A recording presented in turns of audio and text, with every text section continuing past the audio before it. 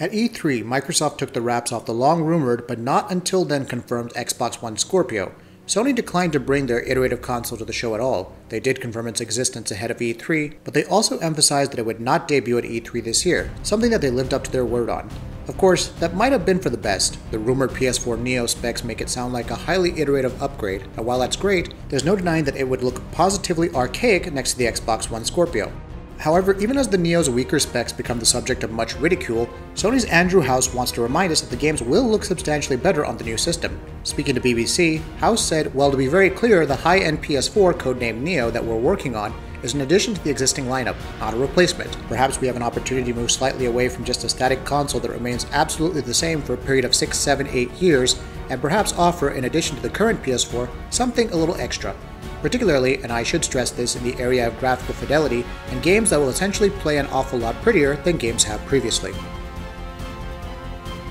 While one of the reasons for the creation of the monstrous Xbox One Scorpio is by Microsoft's own admission, so that the Xbox platform has some native compatibility for virtual reality, the company is not working on a VR solution of their own in-house. In an interview with Wired, Xbox head Phil Spencer confirmed as much. "Right now, we are not focused on first-party VR hardware devices," Spencer said candidly in the interview, noting that Microsoft's aim was to get as many third-party headsets working on the Xbox Scorpio as possible. He wouldn't name any of them specifically, but given that both Oculus and HTC's Vive already have some form of Xbox compatibility, it's a safe bet that they'll be supported in some form. The Xbox One Scorpio is going to launch next holiday season. Nintendo revealed a first-look trailer for the next title in the Legend of Zelda franchise heading to the Wii U and NX in 2017. More importantly, it revealed the final name for the game, The Legend of Zelda: Breath of the Wild. The trailer itself showcased a ton of different features like the combat, different weapons that can be used, the sheer breadth of the environments on display, new enemies including a huge rock boss, and much more. There was a ton to unpack in the short trailer, but the game itself looks very good, and we're already excited to see what the open world has to offer. Those aren't the only new additions. Link can sprint, but he can also jump, allowing him to climb up trees and up the sides of cliffs. This allows for a greater degree of traversal than ever before. A special note on the name: Breath of the Wild was actually chosen to represent the game's world. Previous Zelda titles had core items as the subtitles for the game, but Breath of the Wild wants to emphasize the setting above all. Right off the bat, Link begins exploring the world and picks up a tree branch for use as a weapon. Later, he'll acquire a woodcutter's axe for knocking down trees to acquire apples, cutting wood for firewood, and much more. A rusty broadsword, a red herring of sorts that looked like the Master Sword, is also acquired eventually. A special note about the storytelling: after the opening cutscene sets the tone, you're free to travel wherever you want in Hyrule. Occasionally, a voice will chime in to discuss what you should be doing, but you can otherwise head anywhere. The story itself is fairly minimal, and Link is left to discover things on his own. For instance, you come across the Temple of Time, a hallmark location from Ocarina of Time, in ruins. There you'll find some familiar enemies from the first trailer of the game, but no longer functional. A time lapse is hinted at, which makes us think that there's some way to alter time in the new Zelda. The overall tone is distinctly Zelda-like, even with the new anime-esque art style, but the world has been significantly expanded with survival elements, exploration, and a vast open space to explore. And when we say vast, we mean it. The plateau is literally one small portion of an enormous map. Furthermore, it looks like Nintendo doesn't want to risk alienating their loyal Wii U owners any more than they already will be doing. You see, by putting The Legend of Zelda Breath of the Wild, the crown jewel in the Wii U lineup that was originally announced back in 2013, and has been the one game more than any other that has managed to sell Wii U consoles, on the NX, Nintendo risks losing the goodwill that they have managed to accumulate through their otherwise decent support of the Wii U.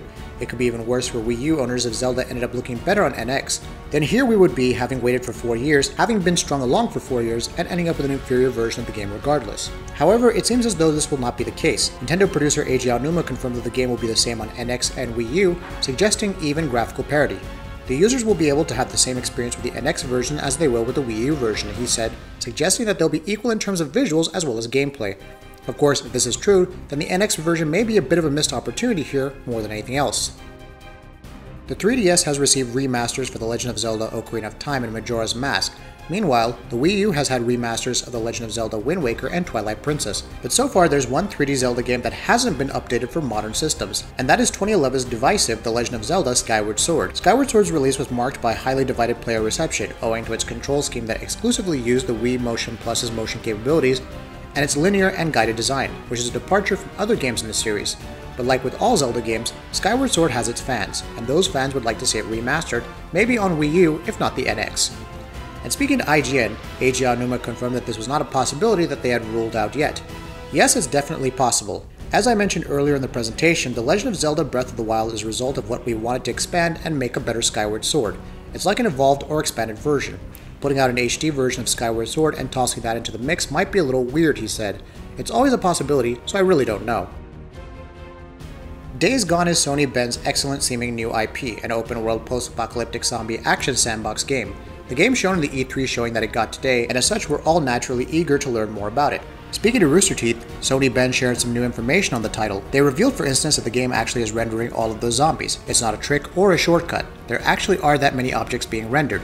They also touched briefly upon the game's weapon crafting system, which they described as the player being given tools that they must synthesize to find their way out of situations, something that does make sense in a post-apocalyptic context.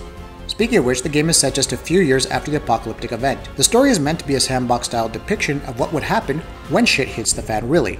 The game really impresses upon the player their distance and tie from civilization, by convincingly putting them in the wilderness. Wilderness marked by hostile weather, dynamic day and night, and yes, wildlife.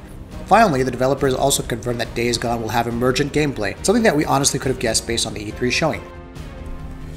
Worried that your special Tamewisu horse mount and Sonic the Hedgehog skins won't make it into the Elder Scrolls V Skyrim Special Edition? It seems that Bethesda will be supporting existing mods when the remaster comes out.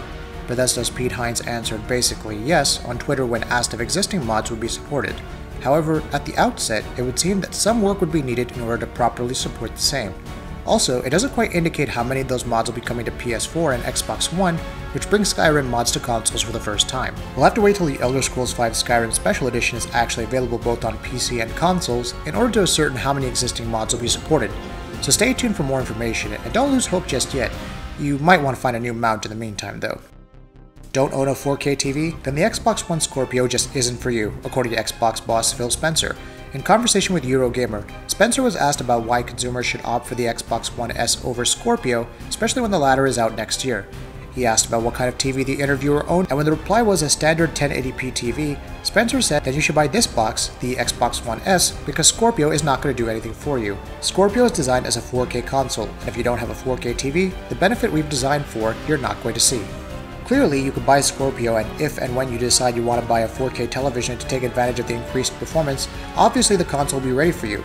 As for the pricing of next year's console, Spencer noted that Scorpio is for the person who's got a 4K television who's really focused on 4K gaming.